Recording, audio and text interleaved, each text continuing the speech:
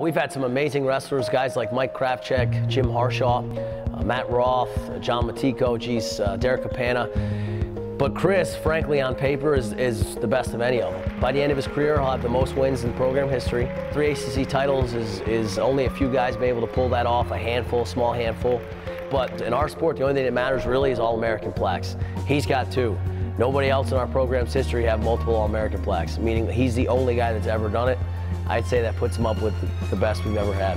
I love the tradition, I love the campus, I love the academic prestige that they have here. I love just the general attitude and competitiveness of Charlottesville. It's just it's a very unique place. You know, you come out of here alive, you're going to be doing pretty well for yourself, and it's exactly what I expected, and that's where I'm hoping to be. Chris is a pretty special kid. He's been the face of the program for the last 3 years. A couple years ago, as a true sophomore, as a true second year, took 7th in the country, which is extremely hard to do. A guy that young placing at a weight class like his was very tough. The very next year, last season, as a true 3rd year, he took 3rd in the country and was a hair away from being in the national finals. I had the match. I don't want to say I had it won, because you can never count Iowa guys out or anybody who's ranked #1 in the country, but had the match, you know, within grasp, and I just let that get to my head. And instead of wrestling to win, I started wrestling not to lose. And I've been there before. Unfortunately, it was just a circumstance where it happened, and you know, I'm better for it.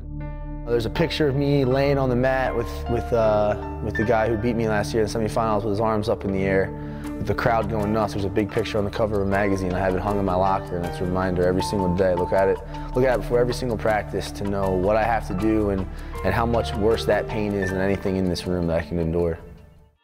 This year, it's been a pretty interesting year for Chris, because now he's the hunted one. Every time he goes out on the mat, the guy he's wrestling, it's his biggest match of that guy's career. It's the biggest match of his season.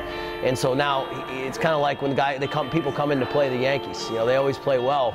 That's what's been happening with Chris. He's been wrestling a lot of nationally ranked guys. Our schedule's very tough, and these guys are up for the match. I mean, they're ready. They're going out there thinking, hey, this is my chance to knock off the #2 ranked guy in the country, and it shows. And so he's had some really good battles so far this year, and I think it's going to make him better come the end of the year.